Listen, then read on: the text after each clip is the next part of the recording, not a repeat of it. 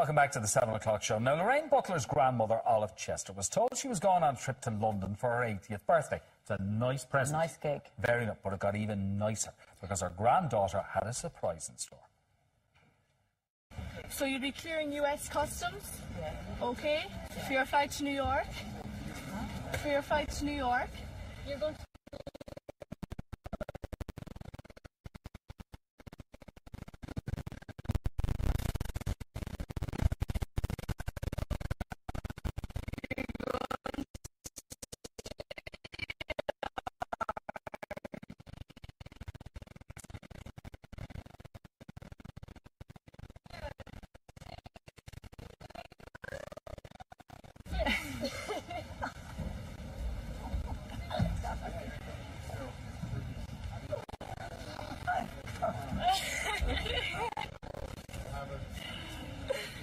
Okay?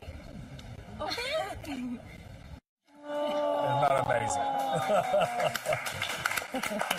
Well, they've been and they're back. Olive and Lorraine join us now on the couch. Welcome to the 7 o'clock. Such a great story. Brilliant, brilliant story. When she said US Customs, did the penny not drop down? Olive. I was standing at the desk, and the girl behind the desk, I was like, Lorraine was doing all the business, so all I had to do was nod my head or say whatever. I didn't even hear what the girl was saying. I was just... So we're taking the long way to London. I didn't have to do anything because I had my sterling. Yeah. And I was going over to did you my get a good rate when you changed it back? You'd have got a few more dollars, wouldn't you? I would have, yeah. Yeah. I went to America with no dollars. I didn't even know I was going there. That's the thing like that. Well, from what we've been told, I don't really think you needed money when you got there, but we'll get to that in a few minutes' time. No, I didn't. Totally spoiled. Oh, absolutely. I was.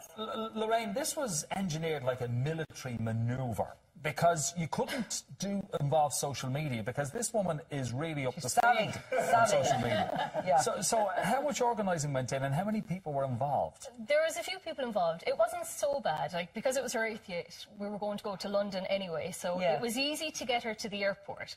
But there was a few little tricks that I had to make sure that I had covered. Like she had a pacemaker fitted during the week or during the year, so I had to make sure that she was okay to fly for so long. Yes. I kept telling her about the heat wave in London. Like there's a heat wave in London. You don't need to carry any anoraks. You can leave them all at home.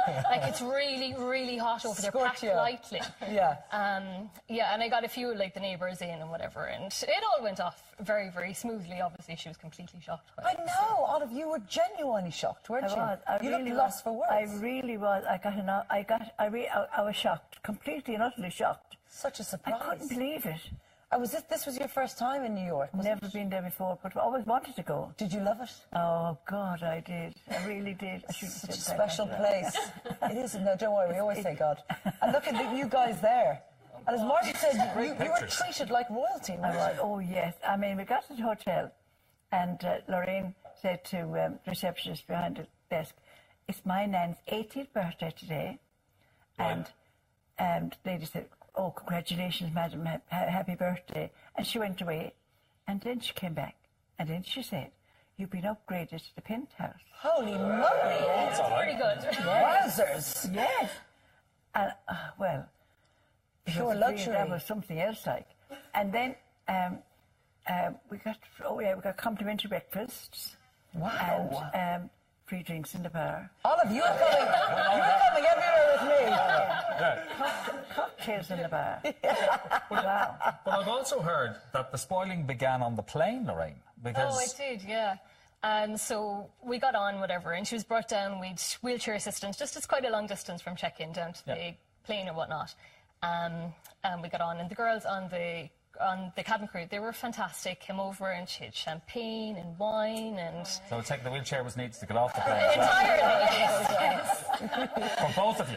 Yeah. Say no more. Yeah. But yeah, it was great. They were absolutely fabulous, and we waited at the end of the flight for all the other passengers to disembark, whatever, before they brought the wheelchair down, and the captain came out and she had her photo taken with him or whatever. Right. So it was lovely. Yeah. Lovely. It was brilliant. It's a nice welcome. It's so nice. You guys have always had a special bond, haven't you? Oh, we have. Yeah, two of we you. were very close. Yeah. Always. It kind of started in the hospital. if I'm not mistaken, when you first went to see her as a baby. Yes, I went in to see Lorraine and my daughter, and see the new baby. I couldn't wait, like with Nanny and Granddad Butler. Yeah. And so when we got into the hospital, my daughter Tracy ran in, brought out the baby in the cot, like, and everyone's, the way you would yes, cooing over the lovely. yeah. Oh, it's lovely.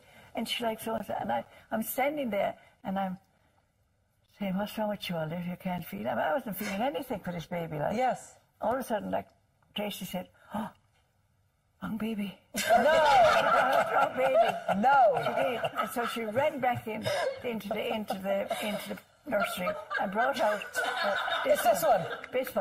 Oh. And as soon as Lorraine came out, I'm standing there, and all of a sudden I felt this. It's what a grandmother feels, I suppose. Yeah, but I know it's what I felt. bond.